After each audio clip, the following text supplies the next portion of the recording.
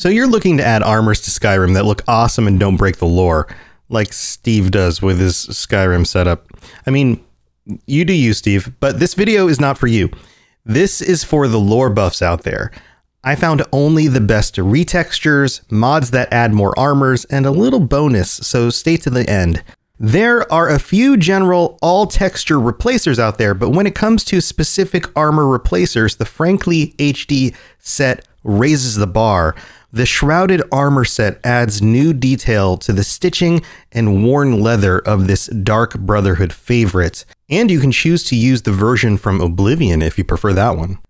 The Frankly HD Thieves Guild set looks aged and worn. The leather is scratched from wear and the leather pockets are soft from being used to store the stolen valuables that you've been stealing all over the place. The Nightingale armor also feels really ancient and mysterious and looks even more aged than the other previous two sets that I've noted here. The Dragonbone armor set also looks really rough and textured.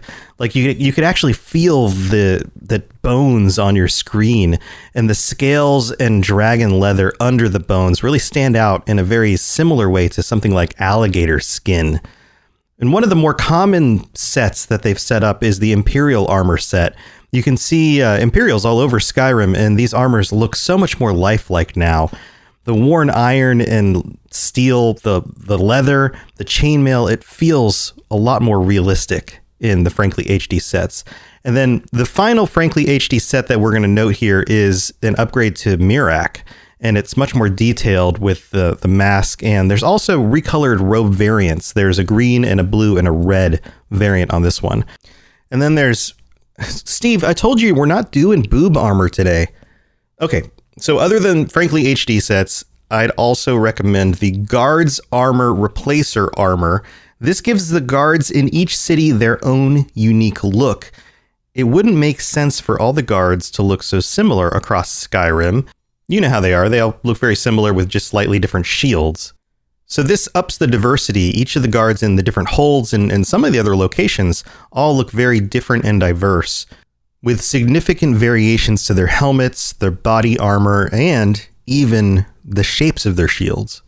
But I know you don't just want higher quality versions of existing armors and more guards, you want more armors. Steve, not like this. Okay, so the Immersive Armors mod has been a staple of the community for 5 years now, adding over 55 new armor sets, 60 variations of lore-friendly armors, plus, get this, 396 new shields, and so many other wearables, eye patches, capes, earrings, scarves, so many other things. This mod comes with lots of customization options, variants, and you can even set which types of races, cultures, enemy types, and NPCs can use which armors to craft a truly lore-accurate experience. This mod is amazing. This creates so much diversity in the world. It is a must install. It is huge, but it is a must install. If you do feel like it begins to break the lore, then look at the settings, because you might just need to tweak some of the settings to make certain areas, certain NPCs, certain locations a little bit more accurate to your expectations for who should be wearing what types of armor. Other than that, you're going to see a lot of variations for the types of things that you would be running into in the world. Next on my list, I've included the Armor Variants expansion mod. It wouldn't make sense that every iron helmet would look exactly alike, right? Each would be crafted slightly different, even if they were made by the same smith, but definitely if they were made by different smiths in different locations. This mod adds different looks for each existing armor type, and they all look awesome.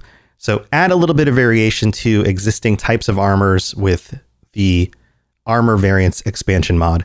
And no, Steve, they still don't have bikinis in Skyrim, but we are adding in another way to expand what everyone's wearing, because not everyone wears armor. So what about the other clothes too? So the Armor and Clothing expansion mod adds more than just armor, because again, this is lore friendly stuff. More clothes, robes, higher resolution fabrics, and even more higher detailed textures on the clothing bring them to life. You can see the details here and what people are wearing.